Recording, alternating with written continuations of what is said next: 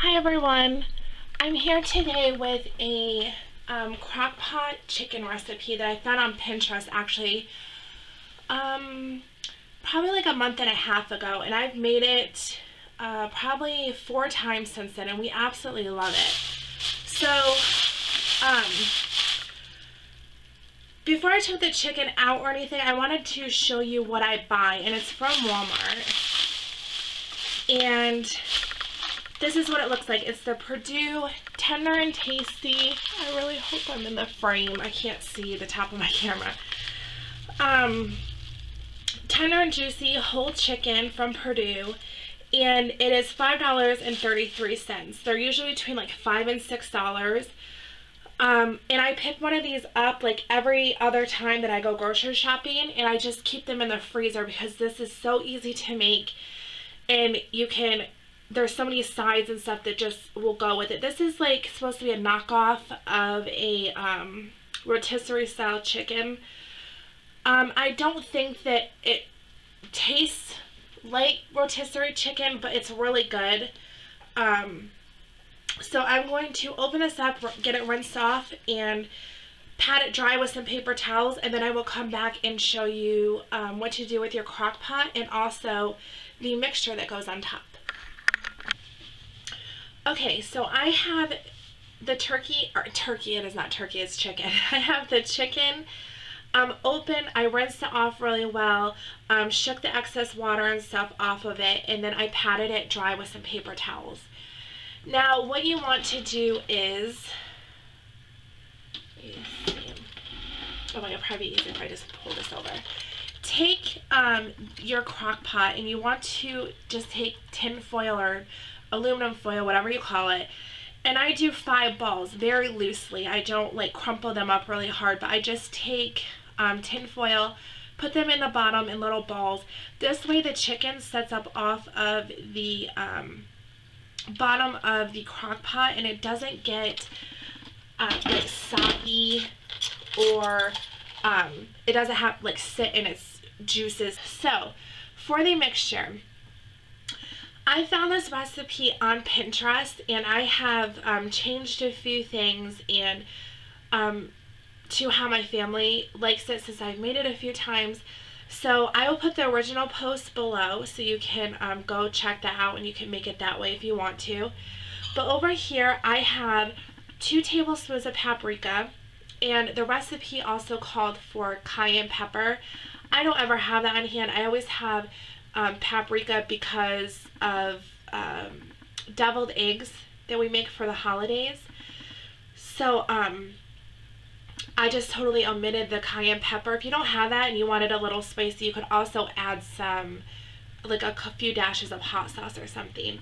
Here I have 1.5 teaspoons of onion powder, 3 cloves of garlic. Now I don't ever have just regular garlic in my refrigerators. I always have this though, the minced garlic. So this is what I used, and I used 3 teaspoons of that. So that's what that is. Then I have a teaspoon of salt, and then half a teaspoon of pepper. You want to mix this mixture. So I'm just going to take the tablespoon that I used to measure the stuff out, and you want to make this into a paste. But you don't want it to be too runny, but also you don't want it to be thick where you aren't going to be able to spread it onto the chicken. Another thing is, the reason that you pat the chicken dry is that, I don't know if I said this, but it helps the paste stick to the chicken. So my onion powder clumped up a little. Okay, I'm just going to add a little bit more water and see where we're at. Maybe a little bit more. It's kind of, you just want it into like, I don't know, I guess like a chunky toothpaste. Okay, so that looks good. Now, what I do is, I don't have any like food gloves or anything like that. So I just take 2 sandwich bags and I put them on my hands so I can rub it on the chicken. The reason I do this is that I did this before my first time and I didn't use anything, and my hands smelled really bad of garlic for like ever. The smell wouldn't go away, and the cayenne pepper dyed my hands. So I just do this, and you just scoop the mixture up and you just start rubbing it all over the chicken. And I'm serious, almost as soon as you put this in your crock pot and your slow cooker starts like warming up and the flavor starts coming through, oh my gosh, your whole house smells amazing. We love this.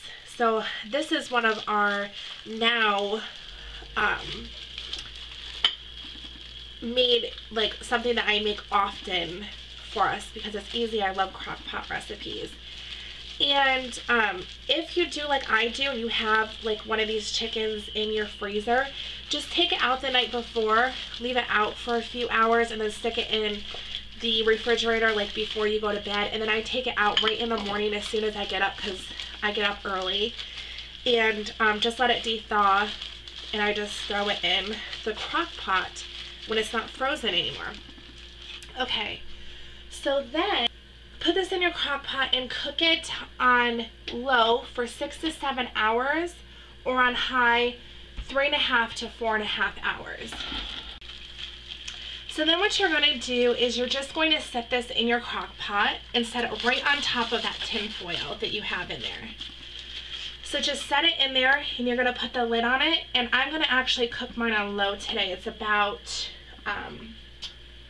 almost 11 o'clock, and we eat when my husband gets home around 4:30, so I'm just going to let that go for the rest of the day. So when this is done, I will come back and show you what it looks like. It falls right off the bone. It is amazing.